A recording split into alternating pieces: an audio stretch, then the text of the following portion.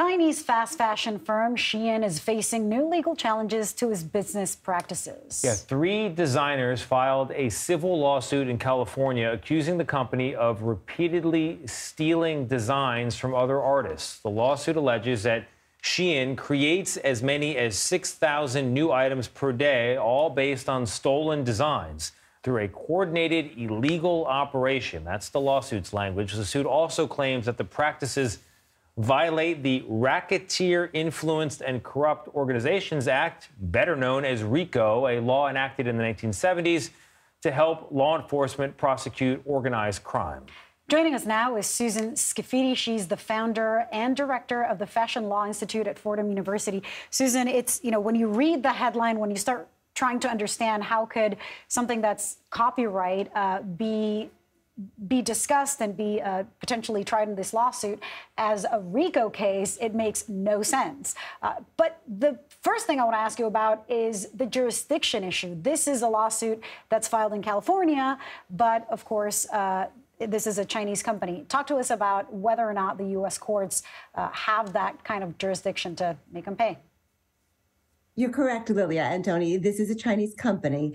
However, it does a lot of business in the U.S. It advertises in the U.S. It avails itself of the U.S. market. It even actually has offices in the U.S. So it does have that kind of substantial connection to California and to the United States that allows for jurisdiction.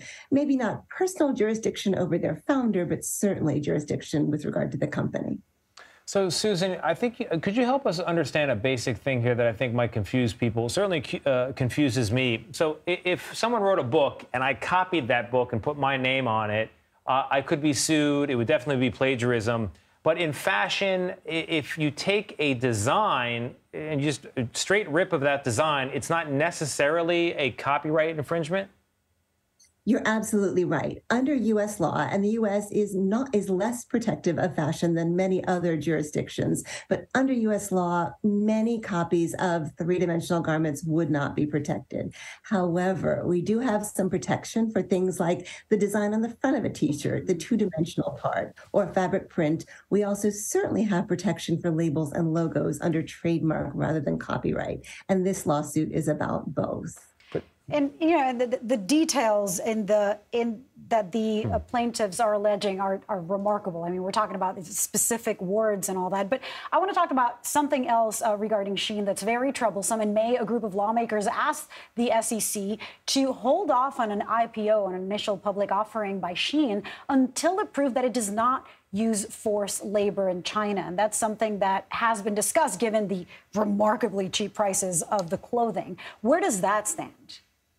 Lilia, I'm glad you brought that up. That is part of the background noise of this lawsuit. Part of the reason why it shows up in the complaint in this lawsuit is to give the court the impression that Shein is a bad actor overall. But yes, Shein has been investigated preliminarily. A brief written in Congress indicating that Shein has in fact used forced labor, used cotton harvested via forced labor, which of course has some really bad cultural, historical resonances in the U.S. as well. We don't like the idea of slaves picking cotton.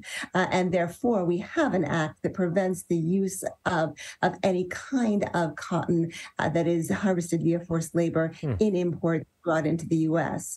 Shein has also been accused of other kinds of labor violations having to do with sweatshops and wage theft, again, in China. And we really just don't want to be a party to that. And so that's part of the concern with regard to this company. And you're right, they have denied being on the verge of issuing an IPO. However, it has certainly been, as rumors were circulating about an IPO, it's certainly been one of the things we were concerned about. And something that customers should also be aware of, at least the accusations. Susan Scafidi, thank you. Founder and director of the Fashion Law Institute at Fordham. Thank you very much. My pleasure.